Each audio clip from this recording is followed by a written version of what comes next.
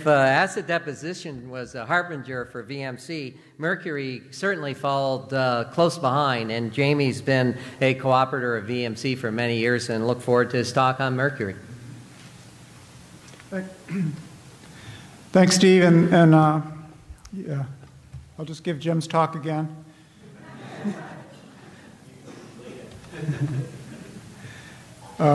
Yeah, like acid rain, mercury is an atmospheric pollutant, as this plot shows.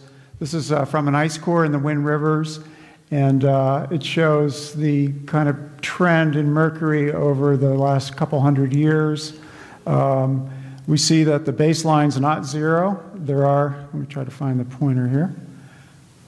There are natural sources of mercury, like volcanic eruptions. California gold rush, I guess that's not natural, but so this is downwind from that. So they use mercury in gold mining, but gradual ramp up from industrial activity, and then signs of a decline recently. So, but currently the mercury deposition is considered to be about 3 times the natural background. Oh, I went too far. No, I didn't. Oh, okay. So. We're going to talk a little bit about mercury, atmospheric mercury, stream mercury, and kind of biological effects. Now, the first and last of those, the atmospheric and biological, the VMC's played a very active role. The streams, not so much, but that's my forte. So with Jim Duncan's tacit approval, I'm going to present some data from a few other places on the stream work to give you a full picture. But just wanted to touch on the problem that mercury causes in the environment. It is a neurotoxin. Some of the pathways to humans, one of the main pathways here is fish consumption. Walleye, for one, is really too high for children to be consuming it. But I did want to also mention artisanal gold mining, and this really is a killer more in the global context, because in third world countries it's used a lot to try to get gold from the ore. They actually cook it over a fire and mix it with mercury, and they're inhaling elemental mercury, and it's just incredibly harmful. And they don't know it, so there's an education component that needs to be done. And then there's a threat to wildlife. So both through the terrestrial and aquatic pathways, humans are more affected by the aquatic. But mercury really is not harmful to biota unless it's methylated, with the exception of that artisanal gold mining and inhaling vapor. But otherwise, to get into the food web, it has to be in an organic form. It has to be methylated. And this is done usually in anoxic environments like wetlands by sulfate or iron-reducing bacteria. It's microbially mediated. So to jump into the atmospheric work, Eric Miller, with Mim Pendleton's great help at the Proctor Maple Research Center, has done a lot of great work with mercury. Eric was a frequent attendee at these meetings earlier on. And this plot just shows kind of one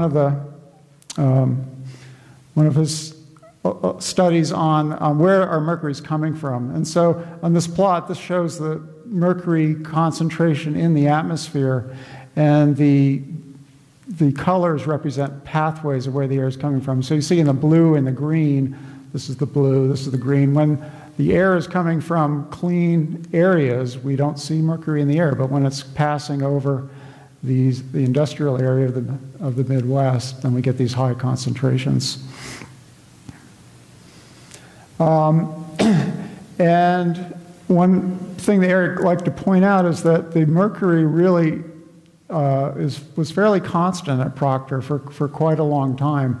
And he attributed that to the fact that we're so rural, that we're not close enough to these big sources so that when they do shut them down, we don't really see the effects, and that our atmospheric mercury is coming from more global sources.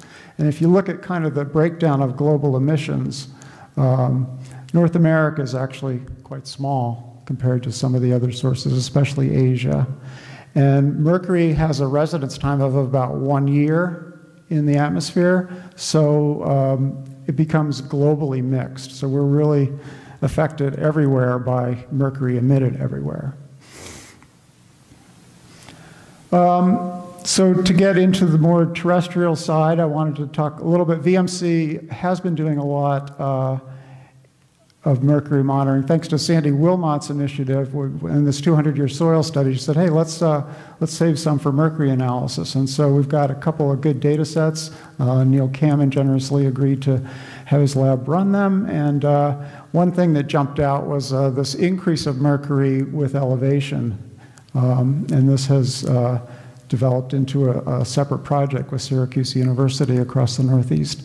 And Don Ross has a poster on VMC's soil study and the mercury work, and here it is, but you can see it in more detail later. So jumping into streams now, there was one VMC study, an early study where we did look at mercury in streams, and this was Tim Sherbatskoy's initiative. He got me, I have to thank him for getting me into the mercury work, which occupied much of my next decade of research. But at this small stream draining the west side of Mount Mansfield, we saw really high concentrations of mercury, especially at the higher flows and snow melt. And I'm kind of an old acid rain guy, so I liked getting out there during storms, and this was really exciting to me. So I kept storm sampling, and a lot of the work then moved into the Lake Champlain Basin, which has a mercury problem in its fish.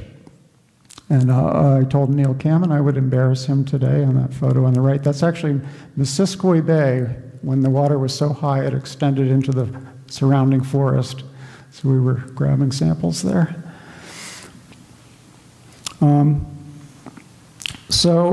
then we looked at all the tributaries. We were trying to do a mercury mass balance budget for the lake, so we looked at all the tributaries, and here's just the Winooski for 1 year, and again, all the high mercury are at the highest flows, and a lot of it is methylated, the green dots. So the methyl mercury, that's the toxic part, a lot of that was, people thought of wetlands and the lake sediments as a place where the methylation occurs, but a lot of it occurs in the uplands and is already in the methyl form when it gets into the streams. So the lake is already getting inputs of methyl mercury from the terrestrial landscape. So when we did our mass balance, as is commonly found, we had a lot more mercury coming in than we had going out. So the left bars are wet and dry deposition of mercury.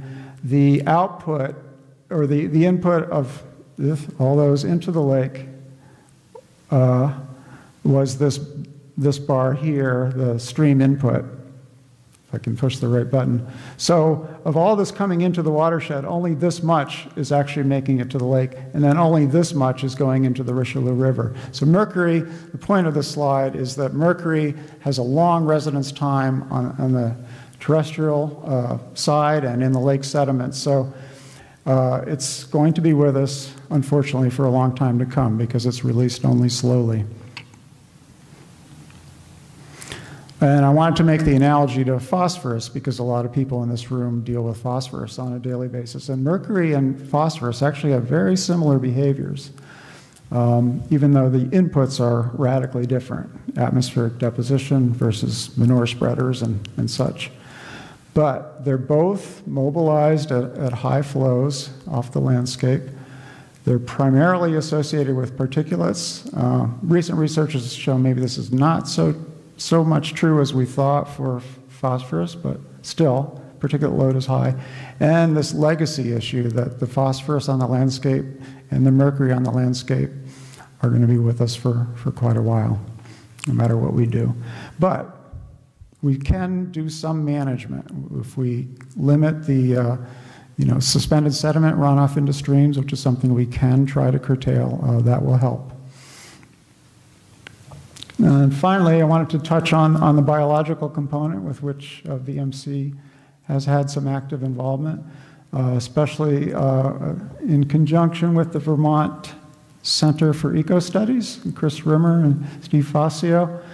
The Bicknell's thrush work, very, very neat work where they're looking at the Bicknell's thrush in its wintering ground, had pretty high mercury burden. And if you kind of model the decay, the known decay in the body burden, it kind of, when they get to Vermont, it's kind of right where it should be.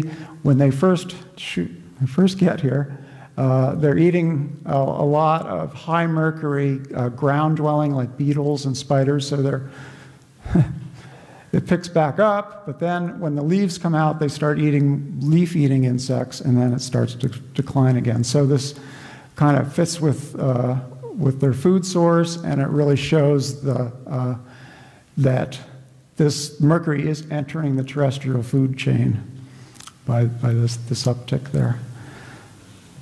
So finally, some take-home messages. The mercury source, some of it's regional, but we're really impacted by global sources. It's taken up by soil and vegetation and released very slowly over decades. Only a very small fraction of the mercury is methylated, but it's highly toxic. It enters both the terrestrial and aquatic food webs. The terrestrial affects more wildlife. Humans do not tend to eat high in the food chain on the terrestrial side, but they do on the aquatic, so fish consumption is a concern. And like phosphorus, unfortunately, the legacy mercury will persist. Thanks.